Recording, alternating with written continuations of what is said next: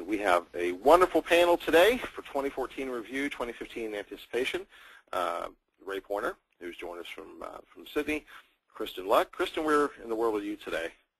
I'm actually in the office today in Bend, Oregon, All for right. once. All right, so Bend, Oregon. Jeffrey Resnick, and Jeff, you're in New Jersey, is that correct? I'm in Princeton, New Jersey, that's correct. There you go. And Simon Chadwick, and Simon, you're in, hopefully, North Carolina? I'm in Durham, North Carolina. There we go. So all over the world and coast to coast. So today we are going to talk about a lot of stuff in 90 minutes. And we're going to start off, though, by me asking the question from to each of the panelists, and each of you take a minute or so and answer it, on what was the biggest thing that popped out for you about 2014. Kristin, why don't we start with you? Yeah.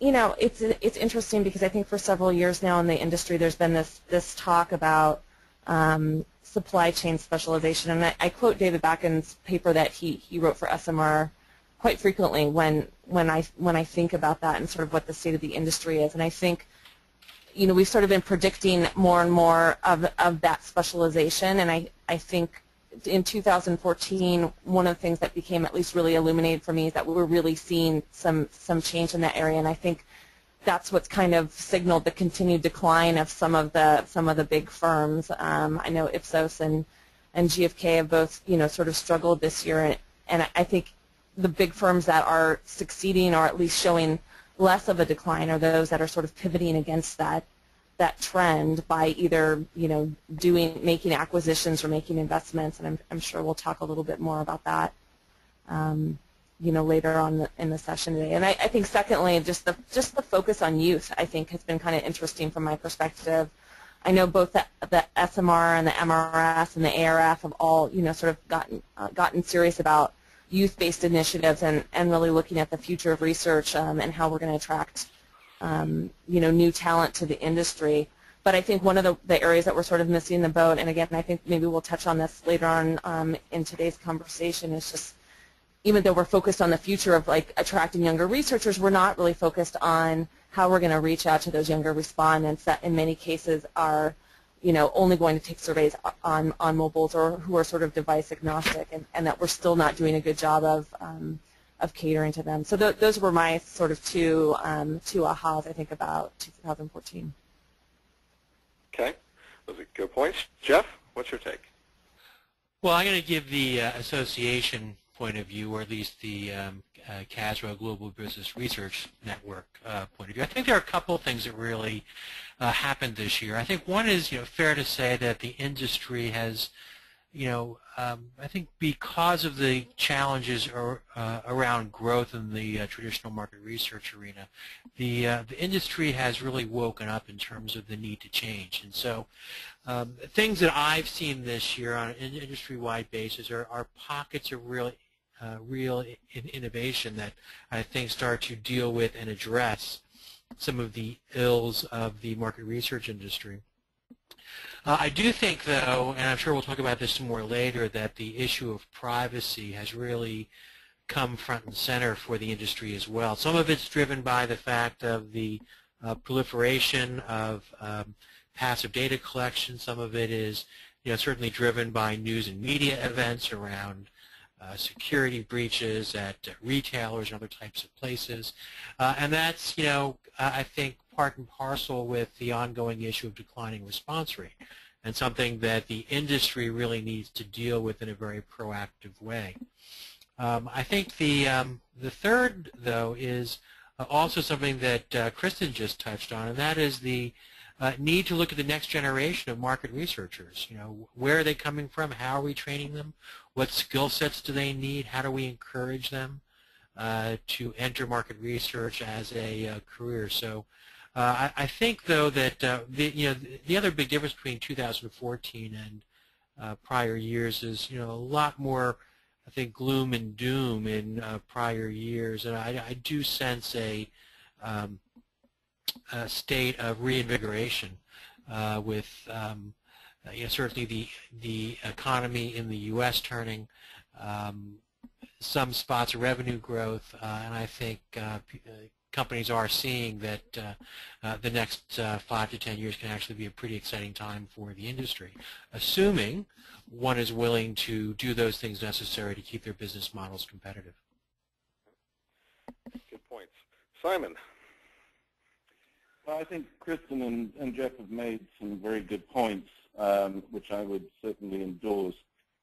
Jeff mentioned that he'd seen a return in some parts at least to confidence, and I think from my perspective that's one of the bigger things that we've seen, that the industry is more self-confident. The doom and gloom, it's not totally parked, and certainly for some companies, particularly the larger ones, that find change more difficult. Obviously, there are difficult times, but I think there is a general return of confidence that we haven't really seen since 2009. I think it's also been a year of acceptance, finally.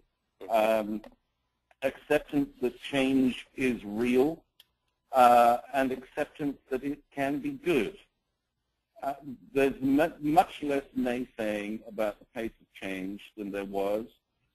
Much more willingness to confront what that change means, and much more willingness to believe that actually it charts a future for the industry that is a healthy one.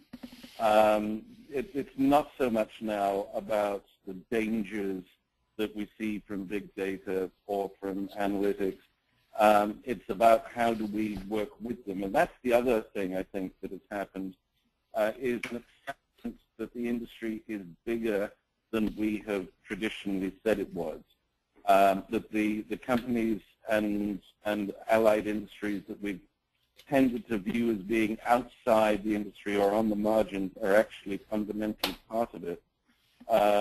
And that has been led in many respects, not only by individuals banging on about it, but also by some of the associations, most notably the Dutch and the British and ESOMAR, taking the lead and redefining what the industry is. So I think all in all, 2014 has been a pretty good year. Obviously not for everybody, but I think for an industry that has been gazing at its navel for a long time, I think finally we're looking to the future with some confidence.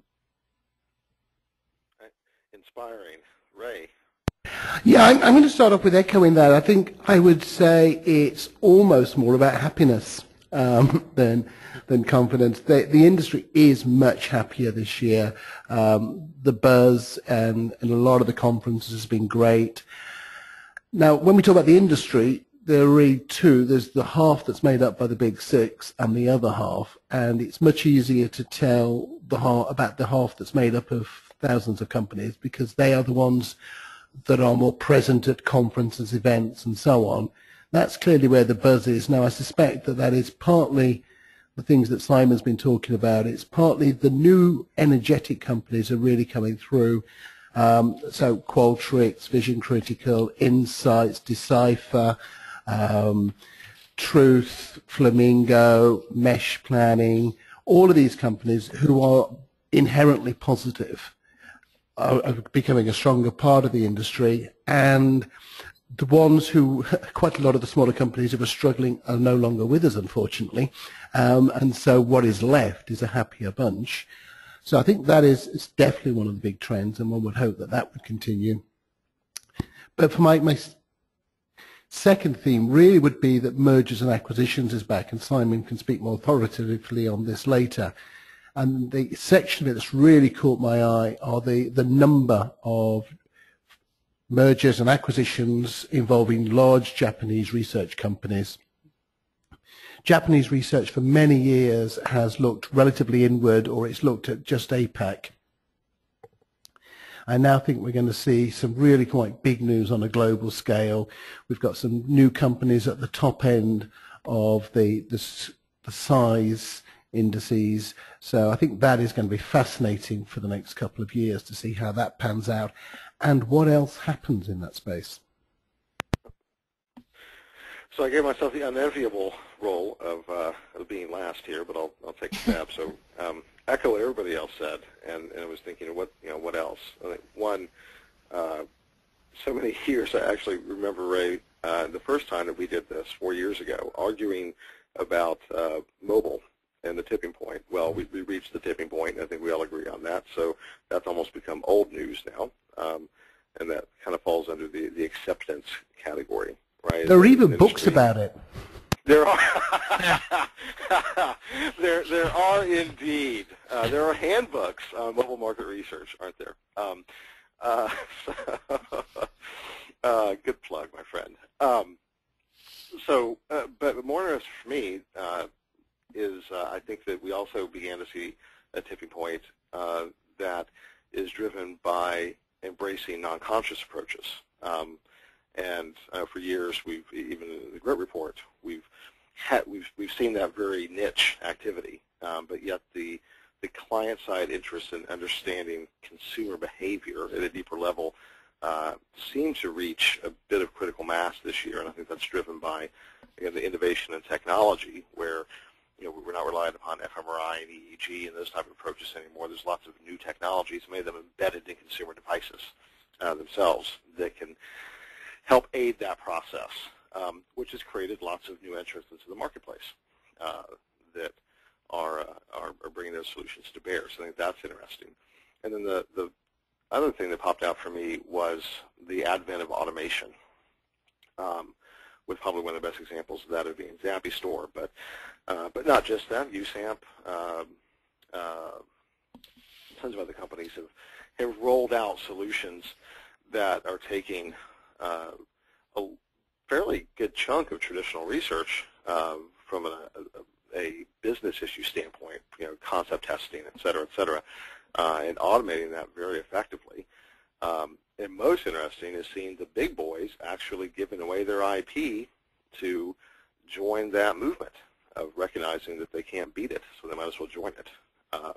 So I think that's fascinating to see companies realize that their standard approach to copy testing or concept testing, or whatever the case may be, is not necessarily a differentiator for them now and won't be in the future. So they're recognizing that what can be automated will be automated, and are joining in. And what does that mean for the future? What other things will be automated next? So that's interesting. So there are a couple things that you guys brought up, and I want to circle back around.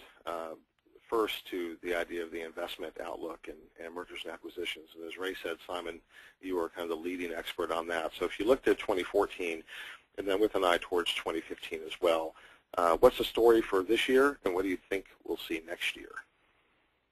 Well, let's start with the M&A scene first, Lenny.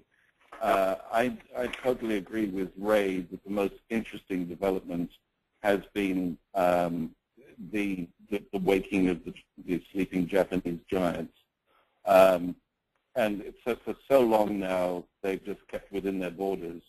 And now we're seeing them not only stretching out into the rest of Asia-Pacific, but also looking very attentively at the U.S. and Europe.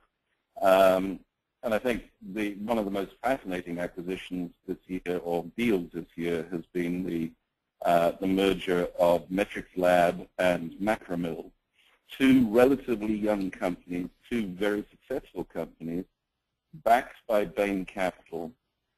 Bain first acquiring Macromill, and then essentially merging it with a very scrappy and aggressive European-based company, and handing much of the management of the company to Metrics Lab folks.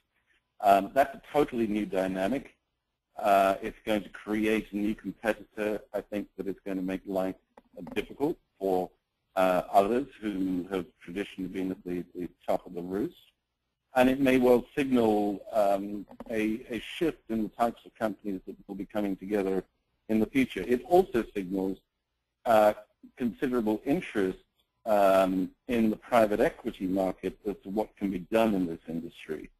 And we're going to see a number of other deals, I think, where private equity takes a big bet on this industry. We've just seen, for example, HGGC has just bought SSI, and you might not think that SSI is a poster boy for being at the front of research, but in fact, as with many in that industry, they are developing technology that is right at the forefront of the automation processes that you were talking about. I think private equity is seeing this and seeing the potential in it. So that's, I think we will see more of that. On the investment side, particularly the venture capital side, we've seen an immense increase over the last 3 years in the amount of venture capital coming into the wider industries, so the research, the information, the analytics industries as they relate to marketing. Rising from 800 million in 2011 to 3.2 billion last year, of which the great lion's share was big data analytics. And that was a category that in 2011 just didn't exist. We're in the middle of analyzing capital inflows for this year, and although we have not yet got to the end of that, what is fascinating is that that bubble that we saw in 2013 in big data analytics appears to have burst. And that the glut of investment in people calling themselves big data analytics has really fizzled away, with investment now being much more focused in areas such as customer analytics or still in social media analytics. So we don't know the full story yet, but it does seem that there's been yet another shift. But what I think it means is that the big bets will continue to be made on those types of company that can really disrupt. So we've just seen a huge investment in Qualtrics, for example, and that we will see more and more of those big bets during the course of 2015 as private equity tries to work out where the disruption is going to be. Right, so this Simon? may be, yeah, go ahead, Sorry. Kristin, please. Go ahead. No, I was just curious, Simon, if you feel like we'll see more of the types of investments like we saw with Kantar investing in ZappyStore, for instance. I mean, I think one of the things that's kind of interesting is that I do feel like there is a move by some of the larger firms to invest in new technologies by doing acquisitions. So, for instance, and I think, Lenny, you mentioned this, Nielsen's acquisition of Athenova is a good example. Ipsos has been sort of infamous for years for doing acquisitions, but I think at the same time, what has happened in many cases that the younger, smarter technology company gets acquired, and then they get kind of absorbed into this very traditional research environment that doesn't necessarily support innovation and disruption and fast movement. And I thought Kantar's investment in ZappyStore was a particularly smart one because I feel like it allowed Kantar to get in that space without really disrupting ZappyStore's trajectory. And I'm just curious if you think we'll see more of that in the future. I think we will, Kristin. Kantar and WPP have been very savvy about this type of investment for some time now. It's not generally known, for example, that they were investors in market tools. They were, I believe, I may be wrong, but I think they had a very small stake in research at one point. And it enables them to get experience of new technologies without necessarily disrupting the technologies, and to decide whether they're going to pursue them further or whether they're going to take the learning and take it inside. Nielsen, I think, is also very interesting right now. Their acquisitions this year have been very clever, at times a little counterintuitive, like the acquisition of Harris. But at the same time, they're making sure that they've got stakes in the various parts of the market that they feel are going to be essentially important. I'm not seeing it necessarily from GfK and Ipsos. It may be that it's happening more quietly there, or it's not happening at all. But I do think we will continue to see Nielsen and Kantar make those types of investments, and maybe others will do so as well. We're seeing, for example, investments in areas such as social media analytics and text analytics, where medium-sized companies are investing and doing so quietly and taking a minority stake. So, yeah, I think that is a trend. Yeah, there's also an interesting business model parallel here, and that is the model that big pharma has really taken over the past few years in terms of their research and development, where just like in the research industry, where we now have a proliferation of really innovative young startups, some in business for a number of years. That's the same pattern that held through with the biotech companies. So I think big pharma decided a while ago that their investment decisions can be much smarter, much more targeted by seeing what's new and innovative and then picking from what's out there. And I would not be surprised to see some of that same model transition over to our industry. Yeah, and we're seeing the clients take a direct route as well. So right. The Lowe's, obviously, the Lowe's Innovation Lab, and very aggressive move to establish a variety of accelerator entities to be able to help support this space as well as others. Of course, Procter & Gamble has done that for years. General Mills continues to do it. Motorola, General Motors, all have made bets this year in supporting new and emerging companies in a variety of ways, which I think is also very telling. Those aren't generally as public, but as we kind of start to get a picture of what those look like, we can see ultimately where the client side focus is, and it does appear to be on those, again, automation, big focus area for them, leveraging lots of different data sources, that's a big focus area, doing more with less. Those all seem to be the types of themes that are emerging with the client side investments. And ultimately anything that allows them, the way I kind of characterize it, is to bring down the walls between marketing and market research and get to that place where they're able to engage, understand, and activate consumer relationships through one integrated process. Yeah. So I think that'll be a big play we'll continue to see in 2015. So this may be one of those questions I shouldn't ask, but I'm going to. Yeah. If we had to think about companies to watch in 2015, who are those companies that you think are most interesting right now, and if you would expect to see some type of either investment or M&A activity occur over the next year because they're just positioned well for that? Ray. Well, the only companies that any of us are going to talk about are ones that we have no information about. So any of the companies I hold stock in, I won't mention. For fairly obvious reasons.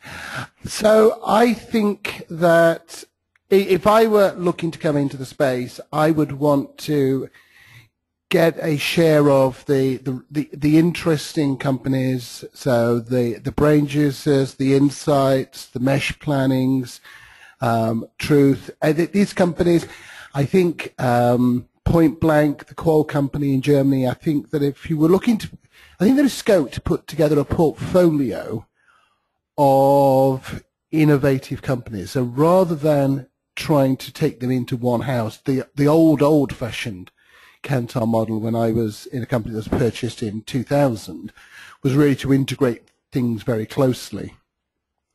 But to take those companies and to do something which is a bit like what Dan Foreman and you do, Lenny, which is with your sort of mentoring hat and non-executive director hat, but I could see how you could acquire those sorts of companies, bring them together, take all of the bits that are not research and make those sing so that they can really get out there and move the products forward.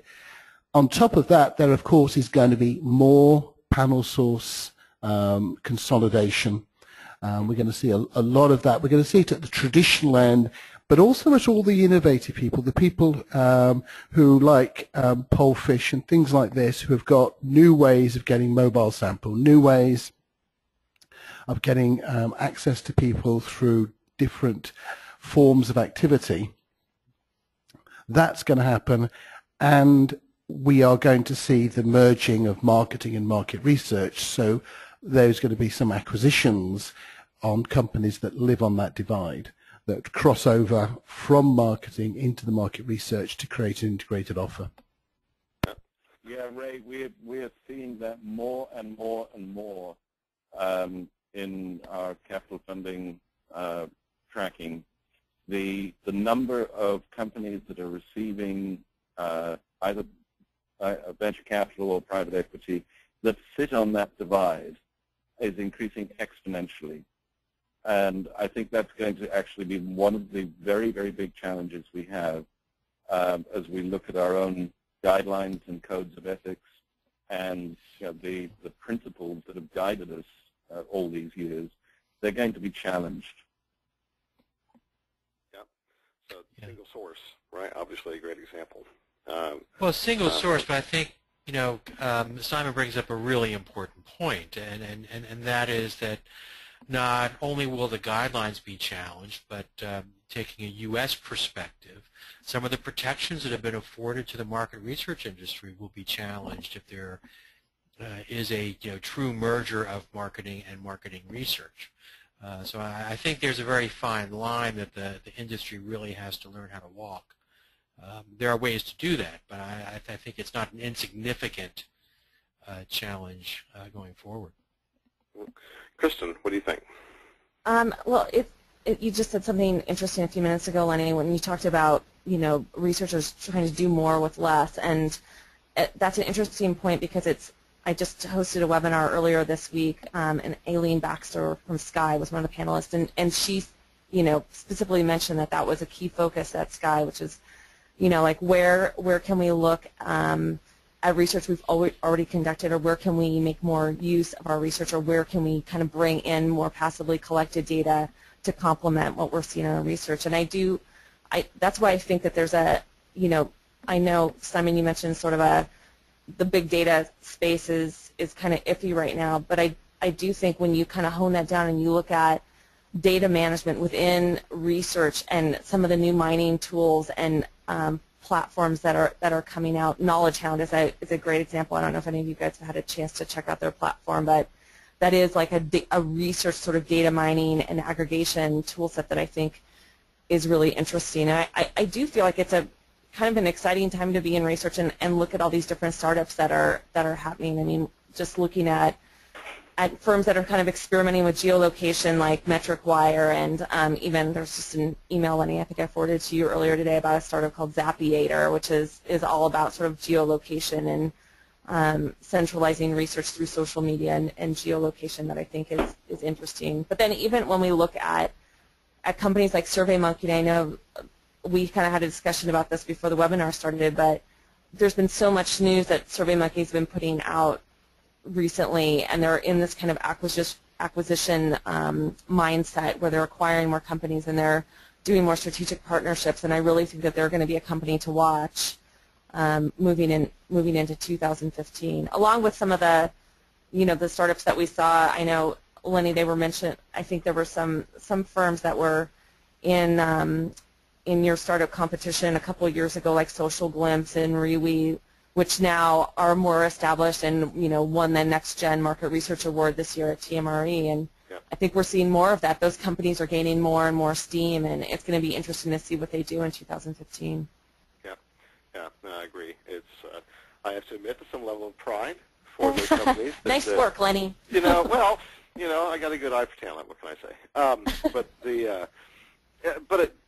But that's it. We're seeing more companies like that emerge that have they're not only disruptive, they're disruptive to an extent, but they're willing to play within the industry as a whole, and they're trying not to be inherently disruptive. They're trying to, instead of coming with attitude of screw you, we're going to destroy your business, instead of trying to find that collaborative approach. Right. to help I think drive that's further.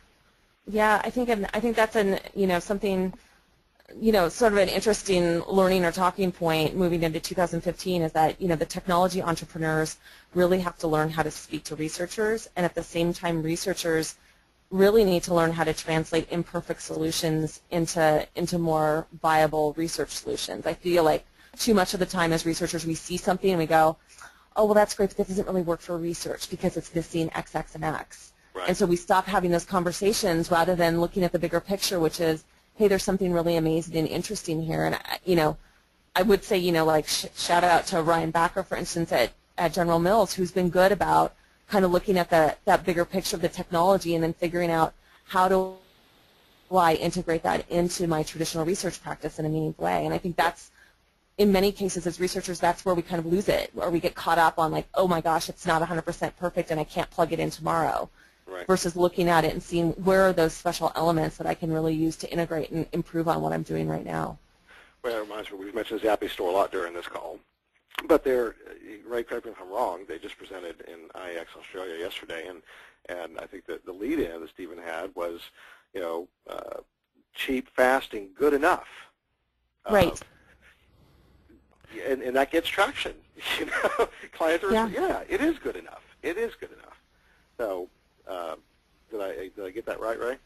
Absolutely, and he starts off with, he's got a lovely shtick, and starts off with how many people in this room make their own clothes.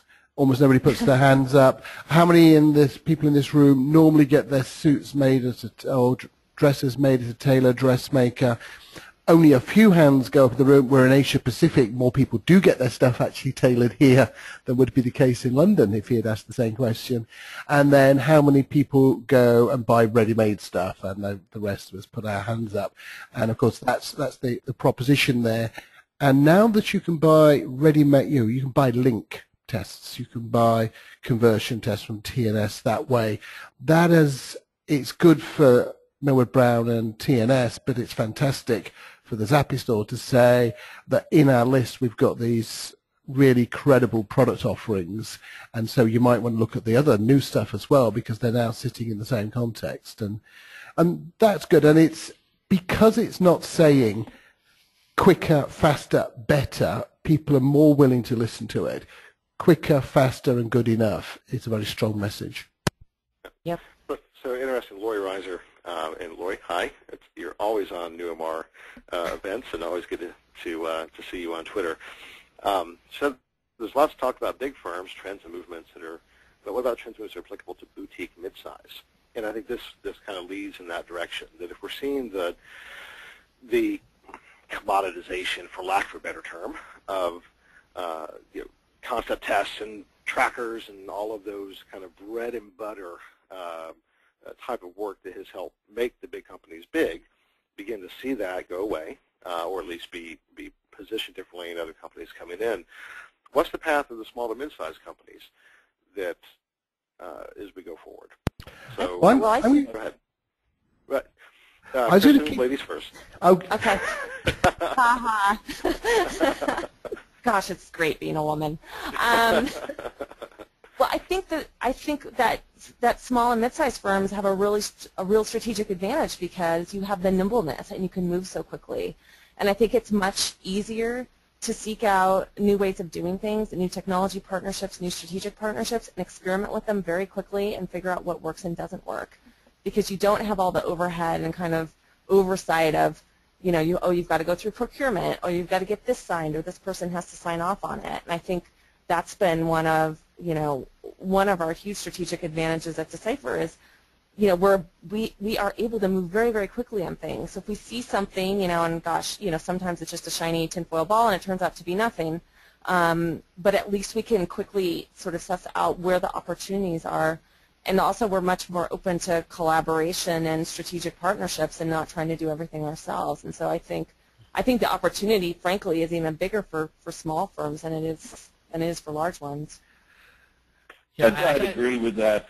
I'd agree with that with another angle, just as well, which is that the equal conversation to analytics and passive measurement is the conversation of getting close to the customer, empathizing with the customer, understanding, walking in their shoes, and Lenny mentioned, trying to get into the mind of the customer before.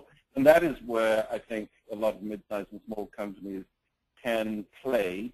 I think one of the great trends we're going to see in the next few years is the dissolution of the dividing line between quantitative and qualitative.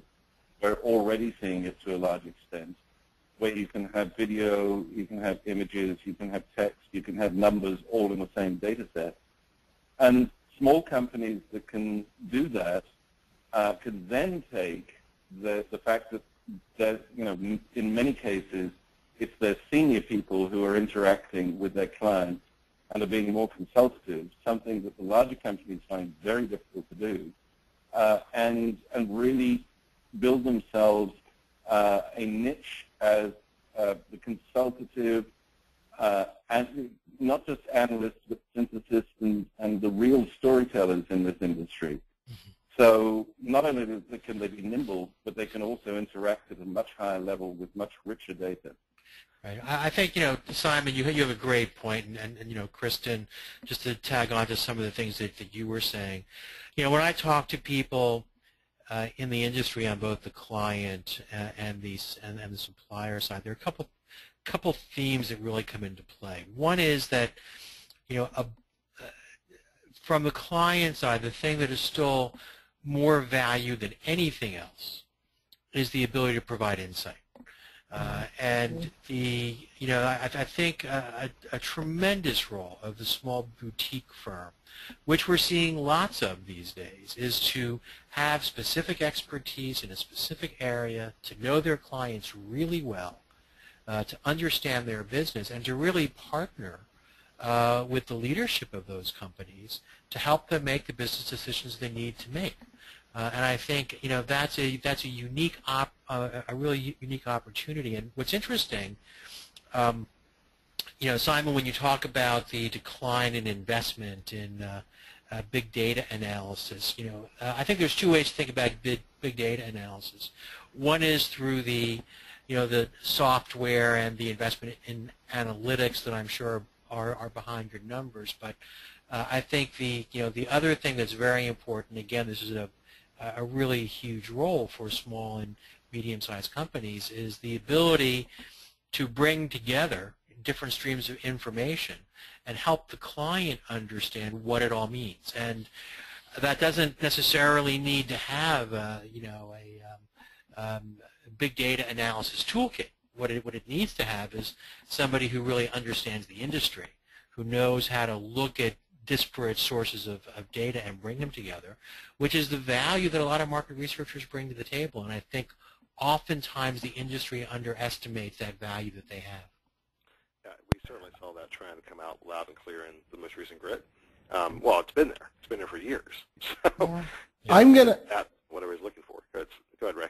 Yeah, so positives and negatives of the same thing. So that one of the positives now, we had two people at IIeX down here in Sydney presenting. One represented one way of doing it, one the other. So Ellen Barron from Ruby Char created a boutique, about 5 years ago now, I guess, and it's senior researchers, herself, Kristin Luck, well-known people like that, and what they offer to clients is the ability of only working with pretty much senior people. So it's a small company, all of whom have got senior proven experience, and they can run a company on a small basis, manage projects.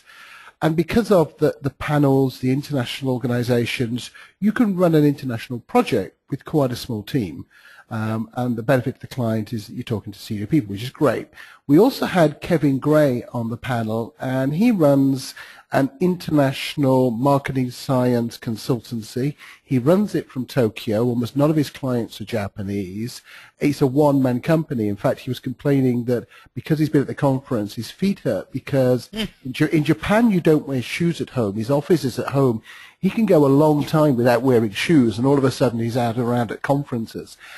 And that's a one-man person. So that's great, and that's one of the strengths in the bureaucracies. You can now set up a quant business based on 5 people, 10 people, 1 person. You've always been able to do that with qual. Now we can do it right across the range.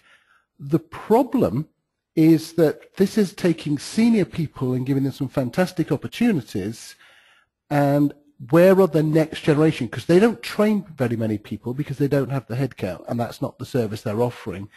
The big organizations, which are getting more factory-like because that's how you automate, don't have the opportunity to train people in a breadth of tasks. They get really good at pressing the automation buttons for this concept test or whatever. So I think whilst we're in a really good era at the moment for boutiques, startups, innovative new ideas, I think we are creating a little bit of a problem unless we address it directly for where is the next generation of research knowledgeable entrepreneurial young people going to come from. Yeah, Ray, this though is, I think, where you see a lot of efforts on the part of a lot of players to work with some of the, this is a U.S. perspective here, but work with some of the universities that are putting together market research programs and to help guide the development of the right coursework, go in and actually work with some of the students that are there and really help train the next generation of market research. I think you're absolutely correct in that where that training used to occur in the very large firms is generally not where it's occurring now. But I also think that Lenny, going to the GRIT report, when you look at the diversity of skills that an up-and-coming market researcher is going to need to be successful, I think oftentimes requires training that has to occur at innovative courses in universities, because a lot of that training is just not going to be available within the industry, as Ray's pointing out. So I think, though, I mean, I think one of my concerns, though, is that there's so much, I feel like there's all this focus on training and less focus on the environment, which is so important to millennials and to the youth coming into the industry. And so, you know, yes, you can give them all the training in the world, but then when they try to go in companies that have, you know, you're going to be working, you know, 14 hours a day in a cubicle, and there's no work from home flexibility, and you're going to be working on surveys that look like they were designed in 1975. I mean, that's where we're missing the connection between updating our research and how we work as an industry and what that means to attracting talent. It's like what I mentioned earlier, you know, there's a focus on youth, and all the industry organizations, I think, have a focus on that, which I think is amazing. But it's interesting, it's just as focused on the training versus on the environment. And that doesn't just go for future researchers, but also goes to how we treat respondents. So this makes me think of a couple of things I want to circle back around to this particular topic in a second. The first, I don't know if you guys have been paying attention to Missouri, the company that conducted. Yes. Yeah. You know, so kind of the Zappy store full service, right? That same model. You know, senior people agnostic about technology and methodology. They will use anything in any way and leverage that and increase some real efficiencies from a cost standpoint there, take all the overhead out of market research as much as they possibly can from a process standpoint and just focus on the full service. So that's interesting to watch them emerge. And then to kind of connect that dot to what we're talking about, the concern about the future, I wonder if where future research is really going to come from is from the agency side. As programmatic buying, data analytics, et cetera, are integrated more deeply into agencies. You know, they are inherently doing research. They always have, but now they're doing it really a lot more, simply because technologies they utilize in their core business enable insights to occur. That possibly that's the path. And to your point, Kristin, that's also a different environment, a different experience. Totally. So we may have some challenges there from a corporate image and fit, although I always think of Adriana Roca at EC Global. Yeah. Have you guys ever seen the video of her poolside office? I have. It's awesome. I try not to watch it. It makes me really, really envious. Yeah, you should look it up on YouTube. There's an interview with Adriana, and she has a mansion in Brazil, and all of her workers are sitting out around the pool. There's video games set up. They just take a break, jump in the pool. It's amazing. So companies like Gongos has a basketball set up in their office. So there's hope. I mean, some companies are getting that, and I think we'll just see that as a natural evolution of the culturally as well. So I'm not sure if that's going to be it is a challenge. I think that's just one of those adapt or die things that companies will adapt. I think too, well, Lenny, Lenny, putting in a basketball court. Yeah, Lenny, you're right. Reg Baker and I did a paper at ESOMAR this year on. It started out as being how do we educate the researchers of the future, and it ended up as being how will the researchers of the future educate us. Yeah. And one of the things that we were very impressed by was that the skills, characteristics, environments, traits that will be necessary for the research company of the future are very much aligned with the way in which millennials like to work, like to think, like to play. And that, we are already seeing millennials coming into positions of management. It's about 15% now. It's only going to grow. So I think I'm pretty optimistic in that respect. Yeah, there's going to be the dinosaur firms, but they, somebody mentioned earlier, they're disappearing steadily.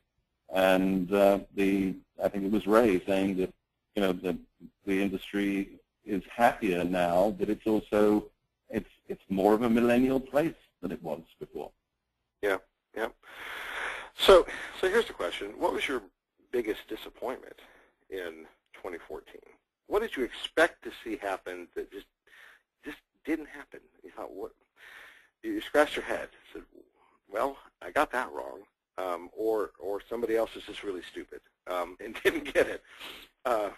What was the biggest surprise in that respect? Simon, why don't we start with you? Oh, I knew you'd start with me, Lenny, on this. I have not really had that many disappointments, I think, this year. As I said earlier, it's been a year in which confidence, or to use Ray's words, happiness has returned. I think it must be incredibly difficult to be in one of the big companies right now, particularly GFK and Ipsos. I think that must be something that is of great concern to management there. So it's disappointing in a way that they're finding it so difficult to adapt. But at the same time, I see other big companies like Nielsen and Kantar adapting quite well. So I don't really see anything that has been a major disappointment. Maybe my colleagues will enlighten me. All right. Who wants to go first? I'll go. Okay. It's interesting because I don't think it's an industry disappointment, but it was a personal disappointment for me to see how much communities are taking off. I mean, this was something that, we tried to get into 4 years ago, and there just wasn't much uptake on it. Yeah. And I think, unfortunately, we were just too early to market. Because I'm always baffled. Like, I can't even tell you how many calls we get a week with people wanting to do custom communities. I know it's a growing part of Kinesis business. I know it's a huge part of what Vision Critical is doing. Every client I go and talk to, one of the first questions they ask us is, do you do communities? I'm like, damn it, no, we do not do communities. Yeah, Qualtrics just launched a community module. Yep. And so I think it's disappointing for me because I feel like it's a missed opportunity. Like I said, I think we were just too early to the game, and we pivoted and focused on other areas, which have paid off exponentially for us. But at the same time, I am really, really surprised, and I think a lot of that credit honestly goes to Insights. I think that they have been, the community brand evangelists of the world, and have really gone around sort of toting the value of communities, and that's resonated and benefited a lot of people in the industry. So that was probably the biggest surprise for me of this year. Well, next time we see each other, we need to have a drink and commiserate over the things that we were ahead of the curve on and abandoned early. So yeah, we need to. It'd be a lot of drinks, Lenny. So yeah, okay, yeah. So my disappointment's a little bit different, I think, and it's actually a disappointment on the client side of the equation. And I would frame it in terms of a question. Is market research a profession or is it a corporate rotation? As we were talking about earlier, fast, cheap, and good enough is a mantra that you hear a lot. But I also think, missing from the dialogue, oftentimes on the client side, is an understanding of some of the required science behind what we do. And oftentimes you'll be working with individuals that are in the either the market research department. I wouldn't say market intelligence because I think some of those departments have really evolved to a much greater extent. But where the individual who's charged with getting some pretty important information on which to make a decision doesn't have the requisite skills and is clearly going through a rotation of sorts on their way to a different position within the company.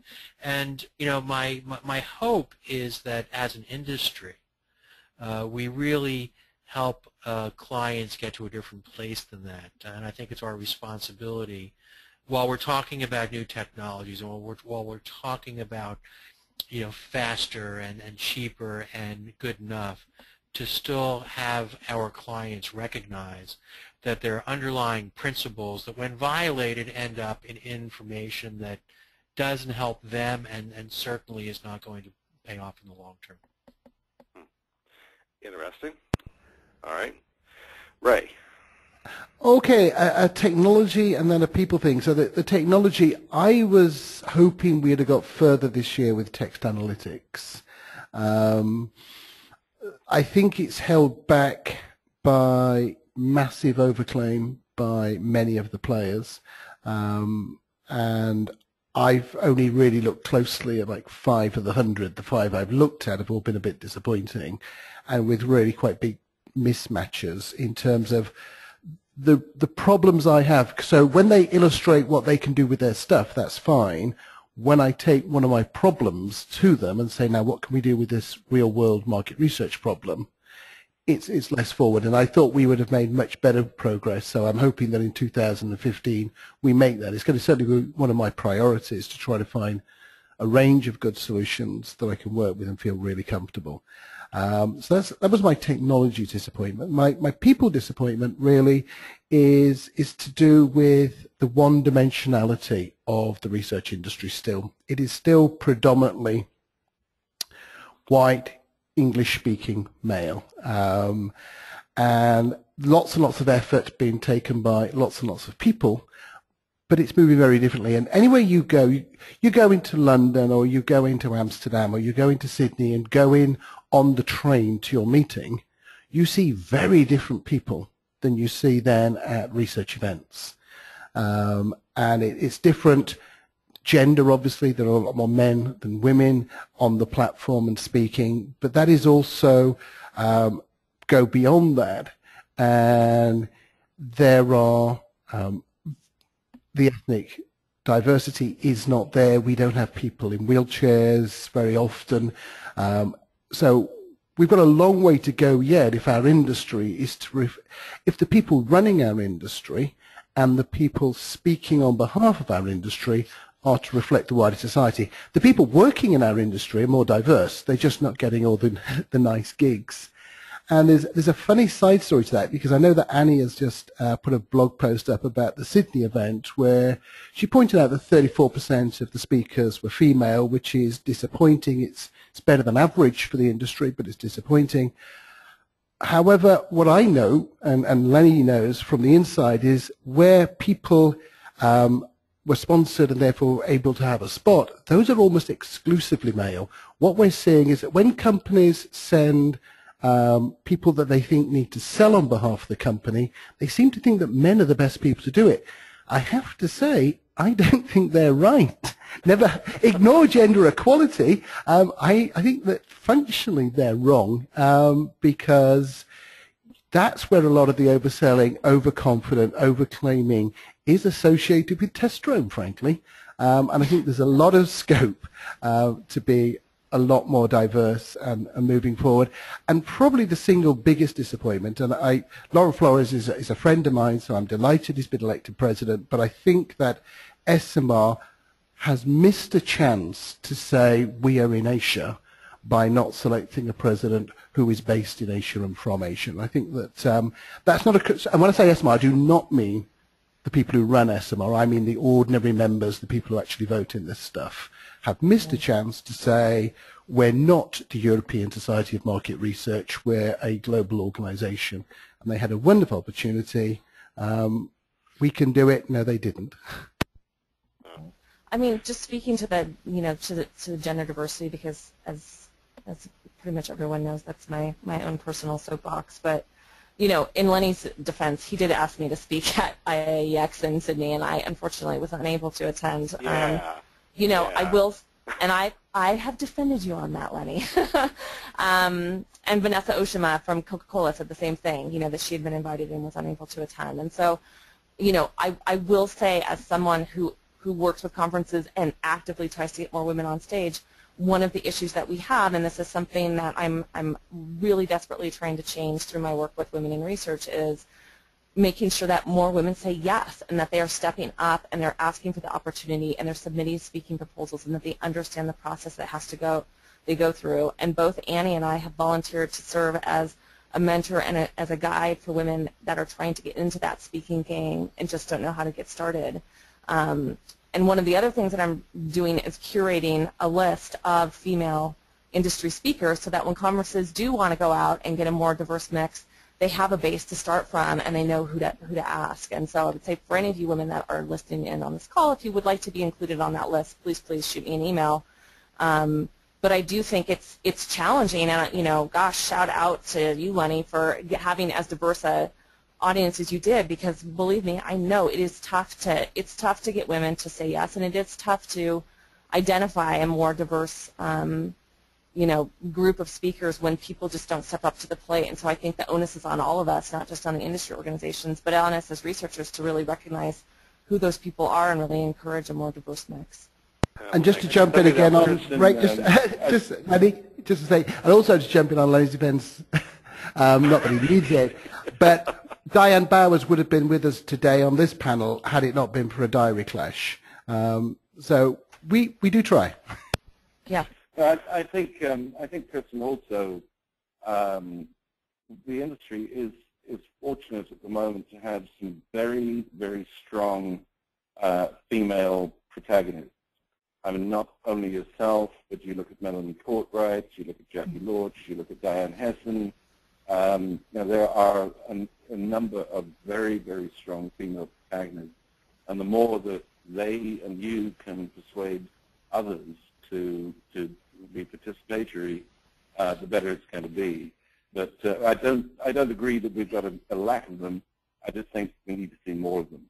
Yeah. Well, yeah. One thing that's interesting, though, I would say, and yes, if I'm right, and you agree with me, on the client side, I would say that there are more female senior leaders who are actively involved than there are men. So, yep, you agree? Yep, agree. Yep. Yep. So, of course, they're very in demand.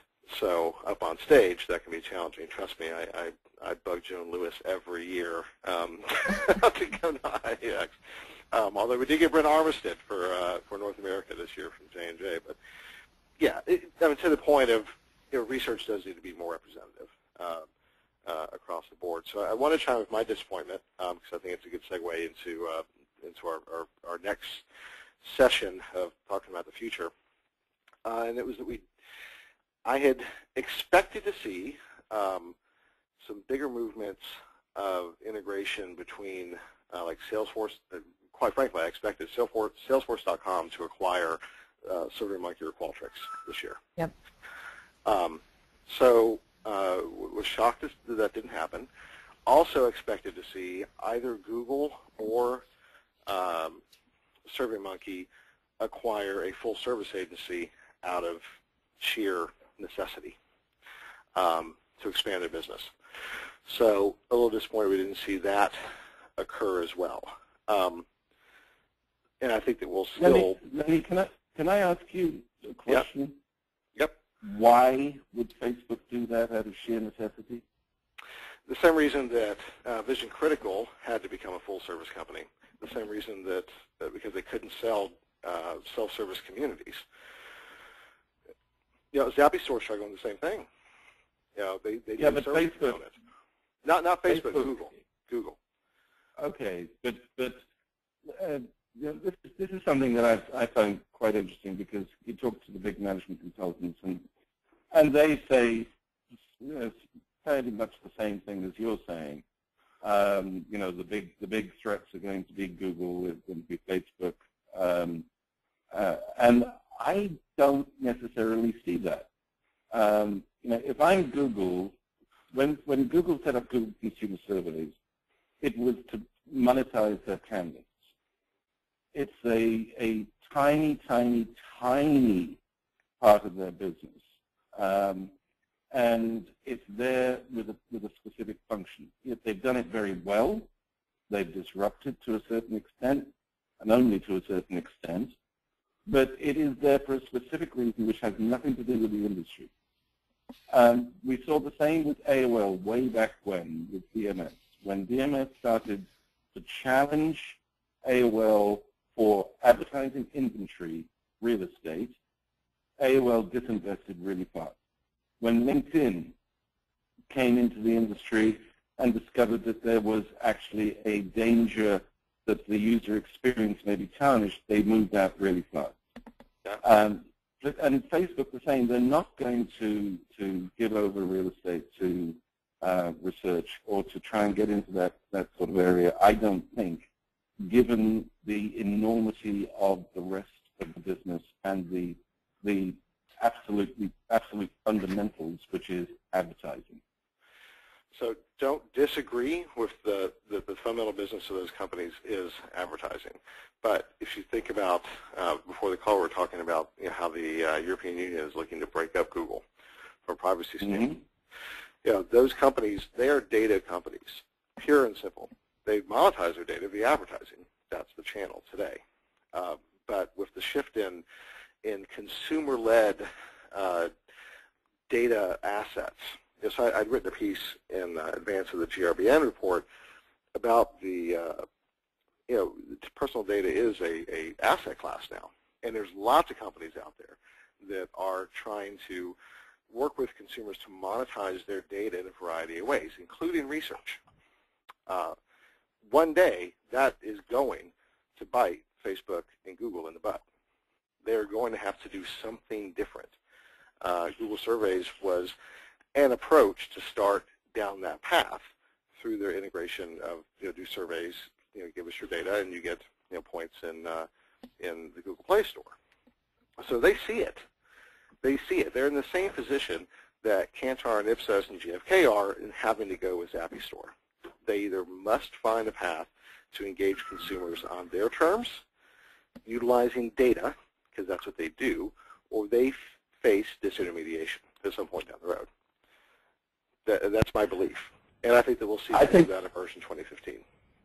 I think this is going to be a fascinating subject for this module in 2017.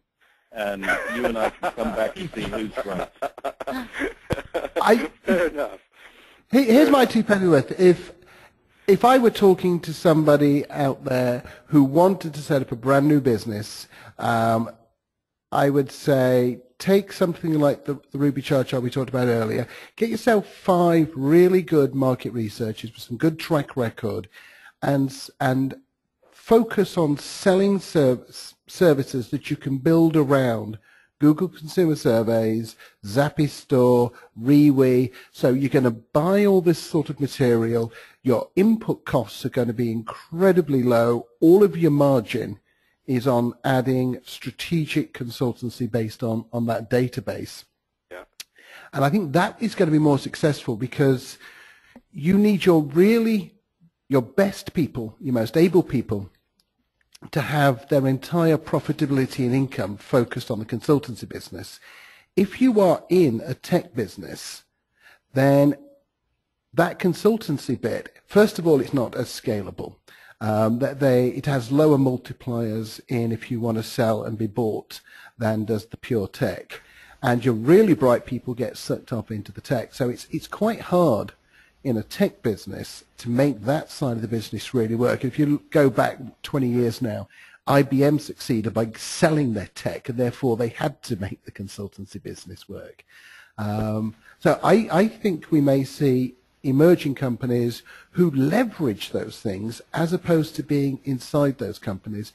The one exception, and I've found it fascinating working in the UK recently on a report with Facebook and LinkedIn, and Twitter, but particularly Facebook, they see themselves not as a social network, as an advertising platform.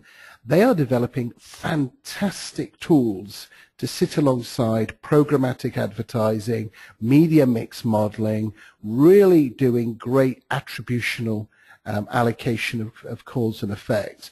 And I think that within that very narrow but very big field, they could have an enormous impact, because they can attribute much, much better than most other media can do, and they're beginning to link into. And it'd be interesting to see how they and Nielsen, who are delivering compatible, competitive products, tussle. And Facebook buying Nielsen wouldn't entirely surprise me.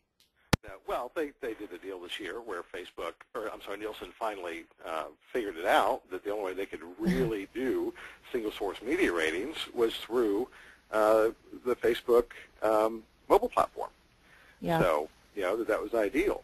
Now, has that worked? I have no idea, but it was damn smart because Facebook can do that business all day long.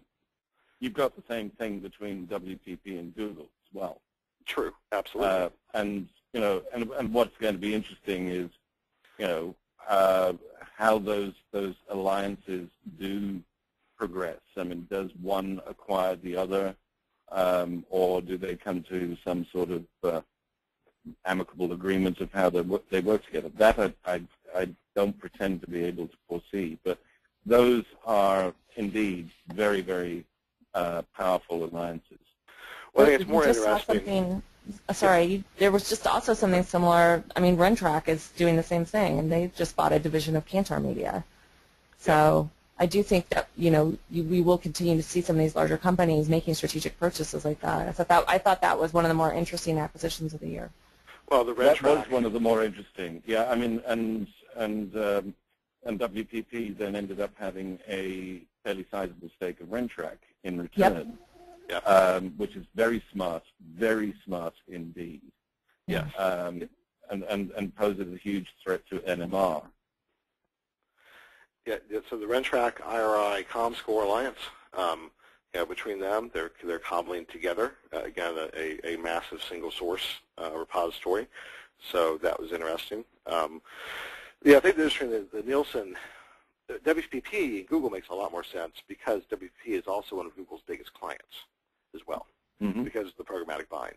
So Nielsen and Facebook, not so much. So it'll be interesting to see how that plays. But so that, we're talking about the future now. So 2015, or 2017, Simon, when we tussle on this again.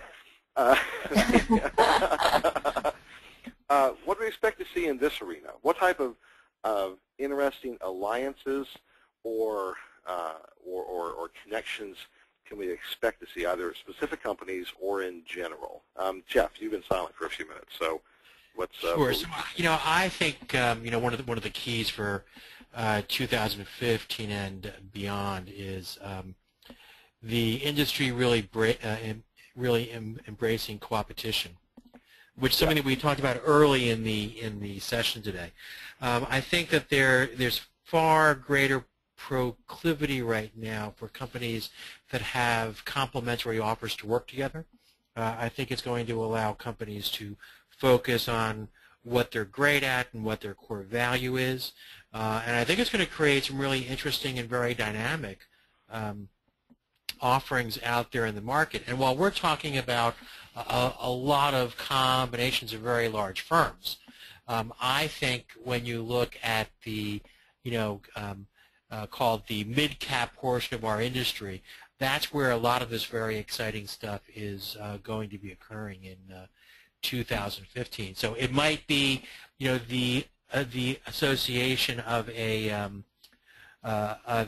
community with a technology company that can, mine things like that. I think there's lots of possible combinations that are out there, but I think not only is it a smart way to work, I think it's becoming a much more accepted way to work. And I think that, and perhaps I get on this bandwagon a little bit too much, but I think that at the end of the day, it's all about the insight and the value. If you're a technology company, are you enabling that? If you are a research company, are you providing that? And I think what has plagued the industry is the inability to change their models fast enough to stay up with the curve required to always provide that insight. Okay. All right, Ray. Sorry, I was muted there. 2017, I think, is quite a good timeline. 2015 is part of it, so I really do want to see some good text analytics coming out of that. And I think if they take the focus away from Twitter and more into more open ends in the surveys, I've talked about it, lots of other people have talked about it, Tom's talked about it in particular, the 2-question satisfaction survey, how satisfied are you, why, is just so much a brighter way of trying to find out what people want to talk about than giving them your structures. And the focus on Twitter, because it's so obtainable, has led us down some blind alleys. It's quite hard as a person to interpret Twitter, never mind as a machine to, because of the games people play with it. But there are a lot of other places we can use that.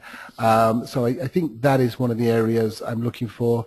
I think we're going to be seeing Ipsos and GfK go forwards or backwards. And obviously one would hope for the industry that that's forwards, but they need to do something quite different. Asia, it's going to be 3 years of really interesting times in the whole Asia area. Key technology is going to be web messaging. It is growing so much faster than everything else. It's blindsided. A lot of the focus in mobile has been about passive, and a lot of it's been about geolocation, but nothing like the growth that's taking place in tools like WeChat and Line and so on.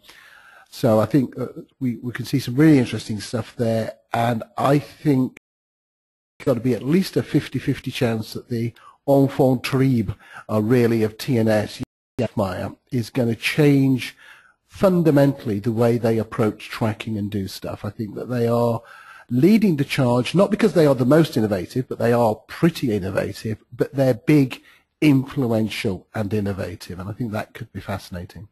Yeah. With social media, it has Ipsos SMX as well, so to give them credit, I've seen things from both of them that it'd be interesting to see how that plays. Simon. I'd go along with everything that Ray has just said, and I think web messaging in particular is fascinating, and we have been blindsided by it.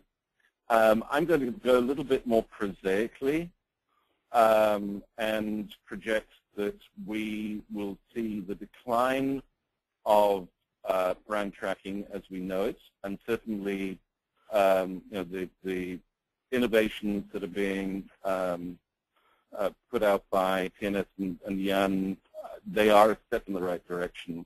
I think there is a likelihood that there will be other tools that will be even more disruptive, tools such as Milo, for example, which could really obviate the need for brand tracking as we know it today. I think we will also see the decline of project management as people begin on the client side and the supply side to understand that to be able to deliver meaningful insights that can be acted on is going to lead to continuous learning and nimble continuous learning at that, which passive data will make that much more accessible. So we will see the decline of the need for project managers. I think we will very likely see the ending. I really hope we see the ending of the divide between qualitative and quantitative. I think all the tools, or many of the tools that are necessary for that, are in place.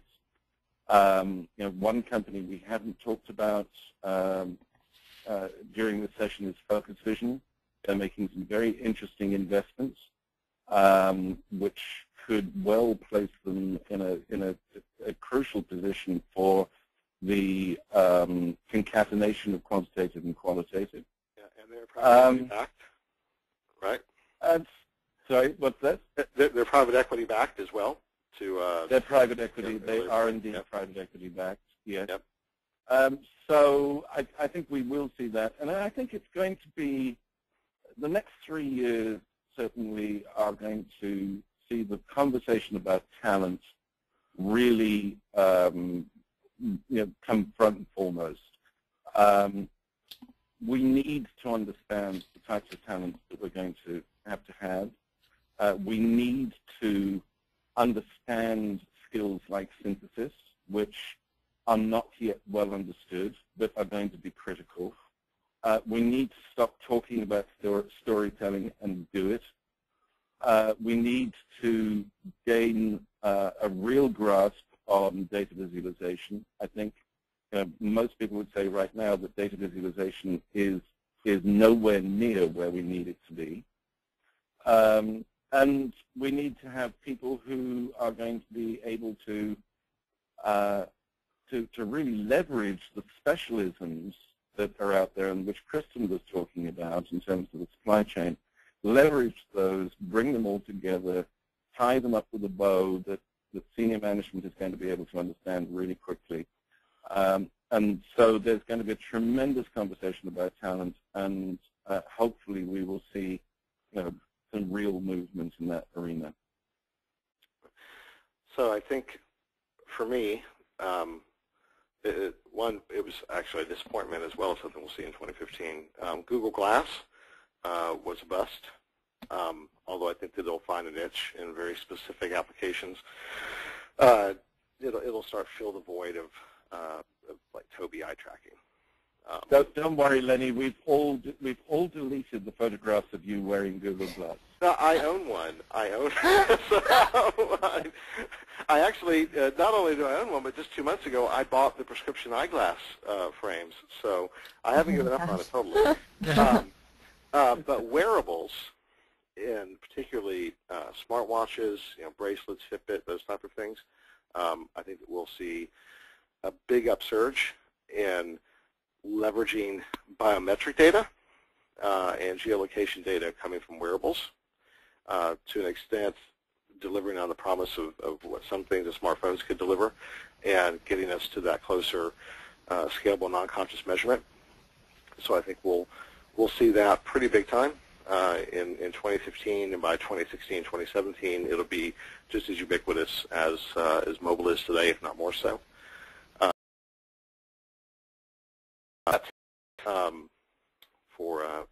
For the year, I do think this year we will see something happen in Salesforce.com, not just a partnership with, like they've done with SurveyMonkey, but something more data-specific play for them.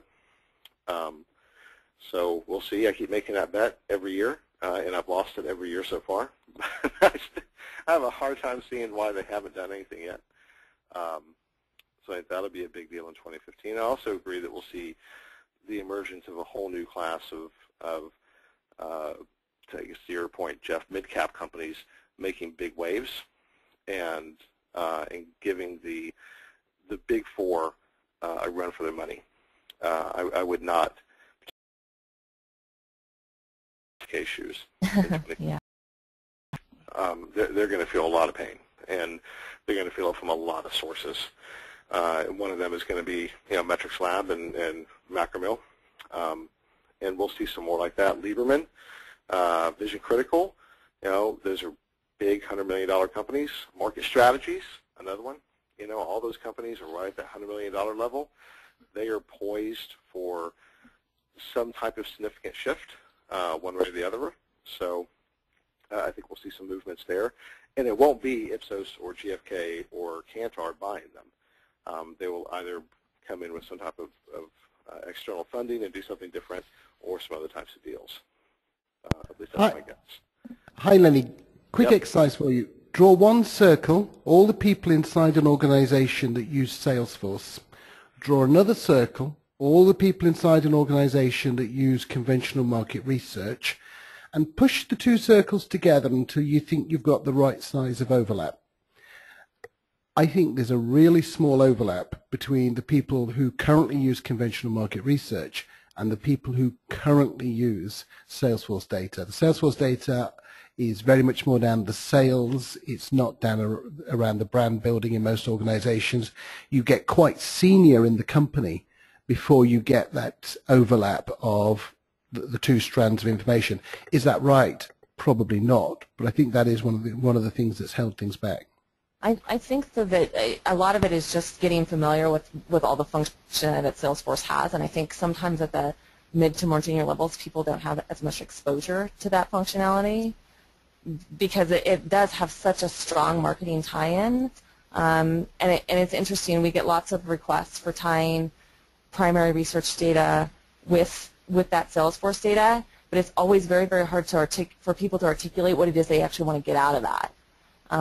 And I think that's the biggest gap that we see, at least as it relates to market research, and Salesforce. I agree with Lenny. I think I would be shocked if they didn't do some sort of research acquisition in the next, in the next 12 months to 18 months, because there is such a natural tie-in there, and I think a lot of it is just wrapping our heads around how do those two data sets work together.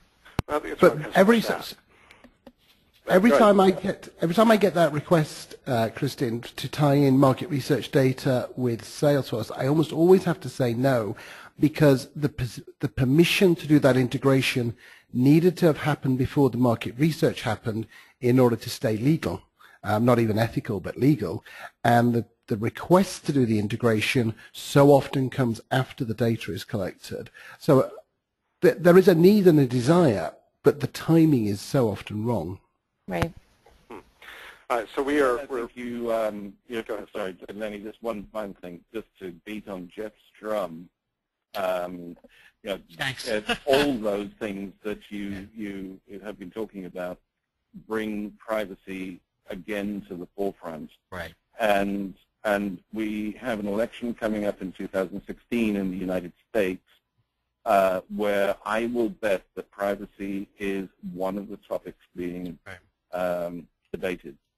Right. It's already huge in Europe, and it's coming towards the States as well.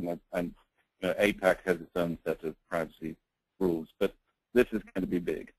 Right. And I have to say, for those listening, Lenny, you put out a link to the GRBN report on privacy today, but it is well worth taking a look at, not only from the level of concern that's expressed out there on a global basis. This is a study of 23,000 individuals across the globe.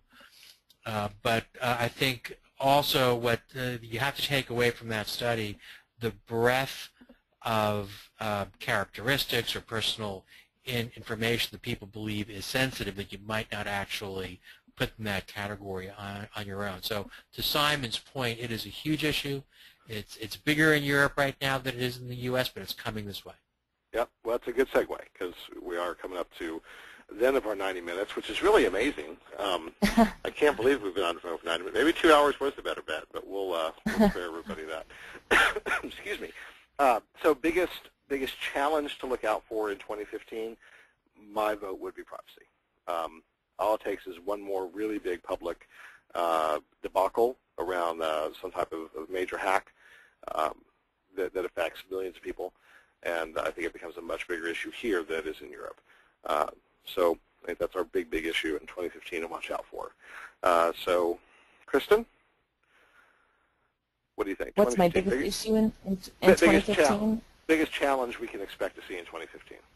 I mean, I think honestly it kind of ties in with everything we've talked about today, which is that I think it's really critical for a lot of research organizations to kind of reboot their business strategy.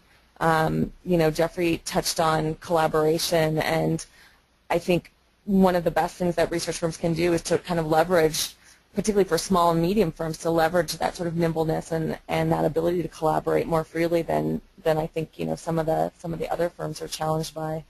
And I do think one of the trends that I do see growing, and Lenny, you talked about this earlier, was just that smarter data utilization and sort of maximizing research. And I think there's lots of new technologies that are sort of emerging to make that happen. And I also think that we're going to see a greater emergence of passive data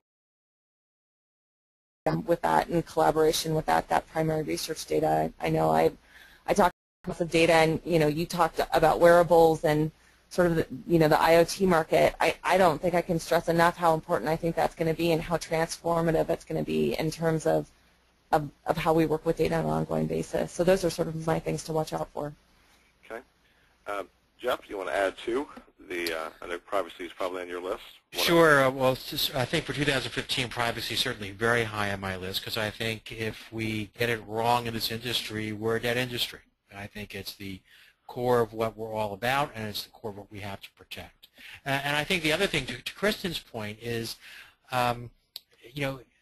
people in this industry have to learn how to work differently. They have to be open to partnering. They have to relook at their business models, because it is a different world. And I think one of the, if I go back to where we started this conversation, what was good about 2014, I think what was good is that people recognize that the world is different, and they came out of their shell a little bit in terms of rather than being scared about it, being open to the question of, okay, so now what do I do about it? If my cheese has been moved, where do I have to go to? So I think they're the two things that I see for 2015. Simon. I would put privacy right up to the top of the list, but I also would put the global economy. The United States and Britain are chugging along quite nicely, but the rest of the world is displaying signs of distress in many respects. So Europe is continuing to be under stress. China is slowing down. Japan continues to be under stress. Australia is under stress. Latin America is under stress. I think there's a possibility that we're going to see a downturn, further downturn, and I think also combined with that, many major corporations are now trying to figure out how they invest in emerging economies to take advantage of growth in those economies, particularly when it returns. But they are not increasing their insight budgets in order to do so. They are taking budget away from the established markets and putting them into those emerging economies. And that's going to place even more pressure on insight functions to do more and deliver more with less resource and with resource that is spread across a bigger geographic palette, if you like.